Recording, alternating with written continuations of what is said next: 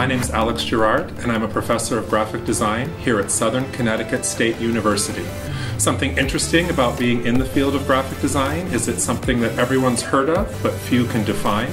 And I like to define graphic design as giving visual form to complex ideas. Hi everybody, my name is Melanie Uribe. And one of my goals for the students in the graphic design program is to understand that design is everywhere and it's everything. And we want to make versatile designers to be able to tackle any challenges around their professional careers and realize that they can work in a very extensive field. I am originally from Venezuela, have been in the States for about 20 years, and my graphic design career has developed throughout those years. I got my bachelor's in graphics and I have 2 master's degrees, one in web design and another one in fine arts.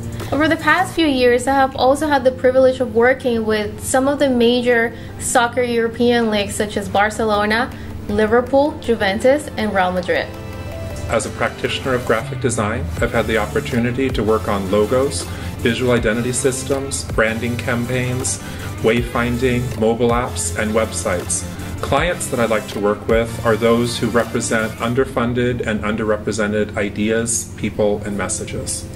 As design educators, we work to train our students on creative problem solving, and my favorite part of developing creative problem solving scenarios in the classroom is that we can deliver one problem, so that might be a logo project or a poster or a website, give it to 5, 10, 20 different students. Each student can complete the sequence and submit something that looks vastly different from their peers, and everyone still has the opportunity to be correct in their visual response.